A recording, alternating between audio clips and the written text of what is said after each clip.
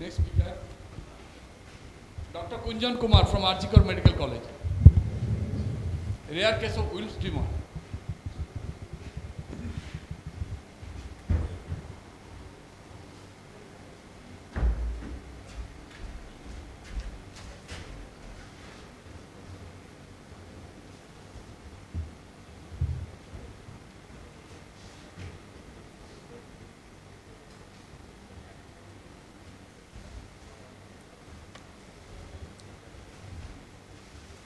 Good afternoon, my respected teachers and honored colleagues.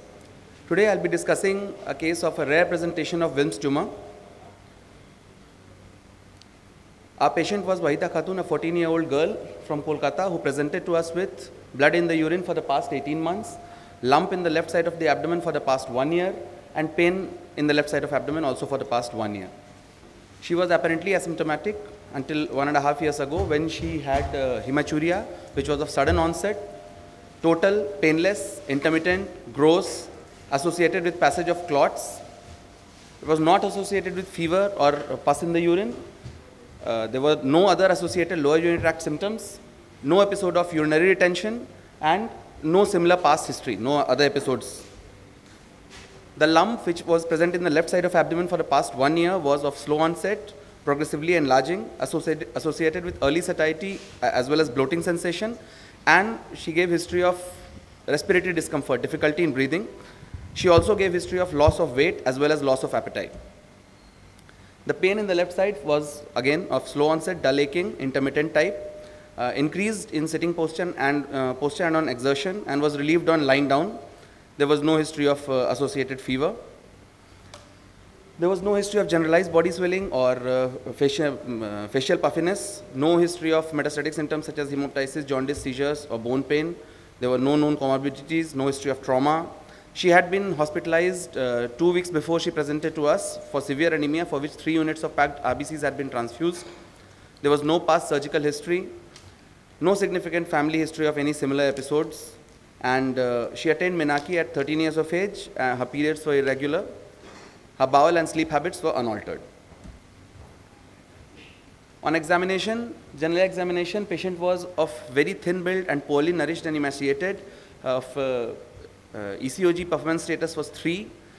Her vital signs were stable. Her blood pressure was 100/60 millimeters of mercury, and she was pale.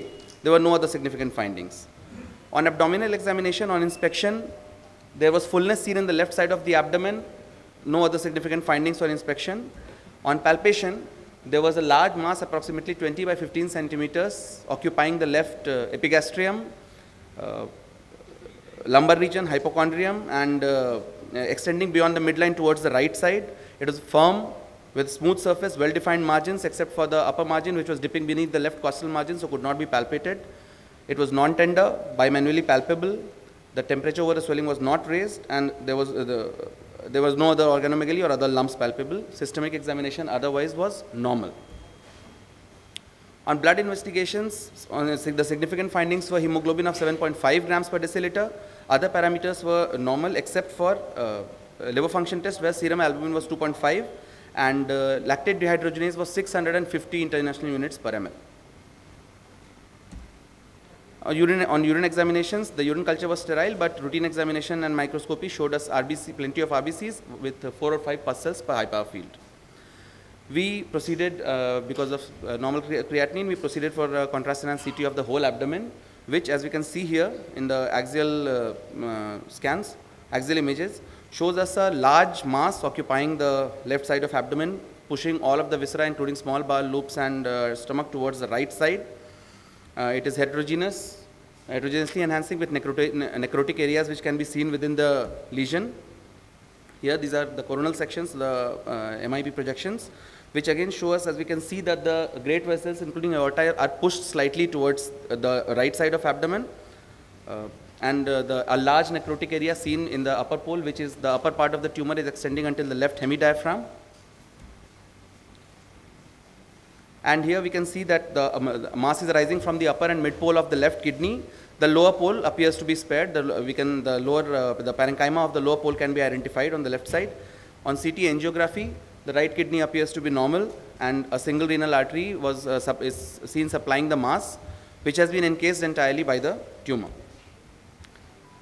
On reporting, there was 17 by 15 by 12 centimeter mass seen in the left kidney, a middle and upper pole, with necrotic areas encasing the left renal artery and vein. The left renal vein was distended with tumor thrombus, and there was midline shift to the right because of mass effect. On HRCT thorax, there were no abnormal findings. Owing to the diagnostic dilemma inherent in a girl in her second decade of life with apparently malignant left renal mass, we went in for a image-guided biopsy, ultrasound-guided biopsy from the renal mass. The histopathology showed us polygonal cells with vesicular nuclei, eosinophilic cytoplasm, and distinct nucleoli. On immunohistochemistry, the tumor was CD56 and cytokeratin 22 positive and negative for smooth muscle antigen, cytokeratin 7, HMB 45, and synaptophysin. A diagnosis of WILM'S tumor was made.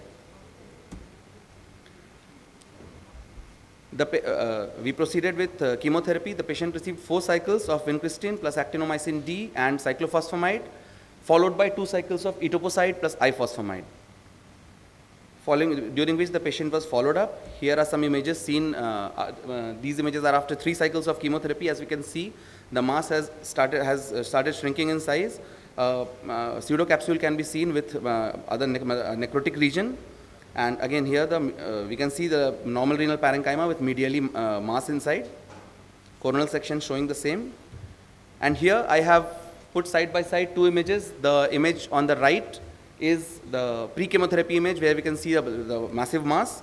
On the left side we can see how the tumor has shrunken. The patient underwent left radical nephrectomy with IVC wall excision and repair. The post-operative course was uneventful. She was discharged on post-op day 7. The histopathology, the post-operative histopathology showed us WILM'S tumor with mixed stromal and epithelial elements and presence of significant necrosis in the tumor tissue. All margins were free. IVC was not involved. Following which she received 10.8 grays radiotherapy in 24 divided doses. Here are some images following after 6 months of the surgery. As we can see, the small bowel loops are seen filling the left renal fossa. There is no evidence of recurrence. Thank you very much. Thank you. Any question from the floor? So, we have followed up the patient for now for 2 visits after 3 months and 6 months of surgery with USG abdomen as well as CT in this case, X-ray, chest X-ray, and blood investigations including complete blood count, hemoglobin basically, and urea, creatinine, liver function tests.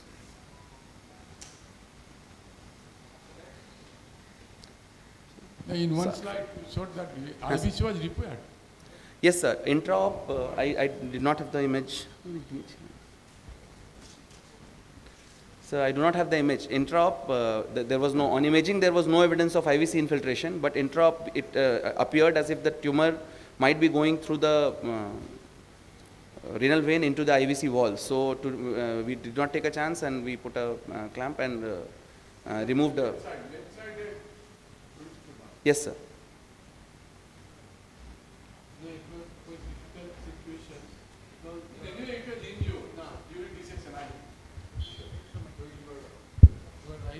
The vein was injured because in spite of the chemotherapy and all, there was severe desmoplastic reaction. Yes, sir. Due to the desmoplastic reaction, when the tumor was handling, there was some injury. Any comment from Dr. Uday Chatterjee?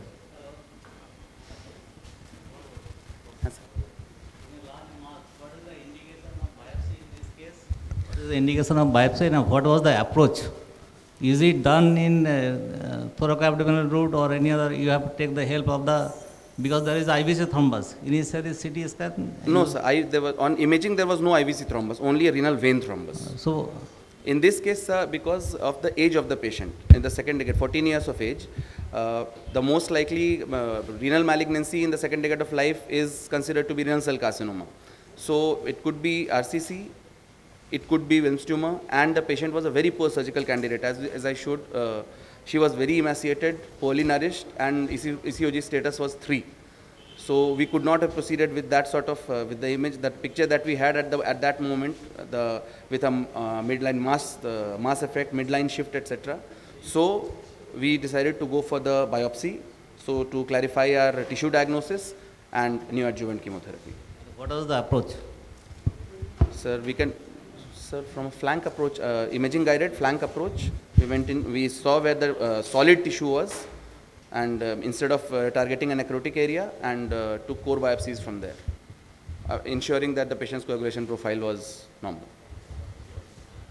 Other options, we can, like thoracic abdomen, it could be better not to injure the IVC and other structure.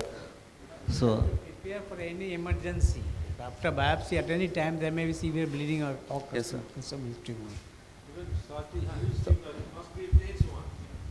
Yes, sir. Yes, sir. in such a large tumor, I think thoracic abdominal route is the best one because you can just land out on the tumor. So there is less chance of injury to the other structure like that. So by chevron incision or sac-buster, it is better to go to the thoracic abdominal route. Sir. Just to tell me the reason, it was appearing inoperable at the initiation because the mass, the gel condition was so poor. Huh. Yes. Yes. No, sir.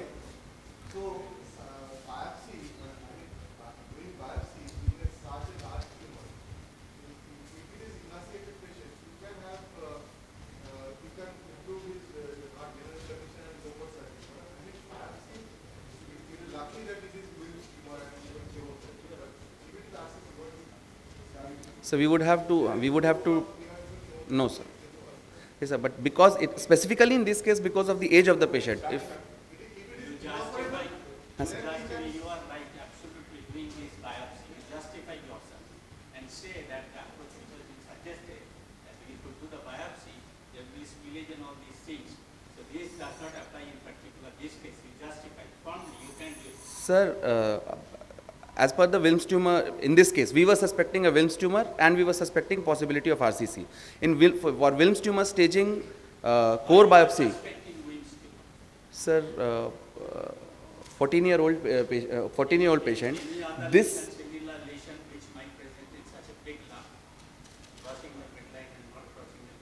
Sir, neuroblastoma in this age group is. Yes, sir. Sir, I did not show the non-contrast images, but there were no intratumoral calcifications. The mass, though such a large mass, was not actually going to crossing over to the right side. And if I am to justify, and in this particular case, considering the age, there are possibility of WILM'S, possibility of neuroblastoma, and possibility in rare cases, particularly renal cell carcinoma. yes, sir. And considering the size and possible stage of the disease, it is far too advanced and it is extremely difficult to go for primary surgery. Yes. It will be, there is every possibility of landing up in catastrophe. Yes, So when there is possibility of other, like WILM'S tumor and neuroblastoma, and because you have diagnosed WILM'S tumor, that's why you have given this chemotherapy. And because of the chemotherapy, the whole size and everything has shrunk up. Yes, sir. And it here, the particular person has become a better, much better subject for candidate. anesthesia as well as for surgery. Yes, sir. So I will have to give that benefit every time. Yes, sir. So it does not, if by WILM'S tumor, suppose somebody says that by WILM'S tumor, puncturing this, ultrasound guided biopsy, there will be spillage. All right, let there be spillage. So how does it matter? It will become stage 3 and you are giving the chemotherapy. True, sir. And the chemotherapy will dilate. Yes, sir. So all these together, you will firmly say, yes, I will go for ultrasound guided biopsy because this is again an indeterminate tumor. Yes, sir. Even if it is a renal cell carcinoma in adults, if the diagnosis is not very sure, one goes for Yes. puncture. Yes, sir. So in this particular case, since the patient is hardly, 13, 14, 15 years age, Yes. and there are other possibilities of neuroblastoma as well as WILM'S tumor, and in such cases, when there is scope of chemotherapy, primary chemotherapy, which might reduce the size and it will Downstage. make the patient for better subject for surgery, I will always go for that. Yes. So anybody against this pre-operative, pre-chemotherapy biopsy.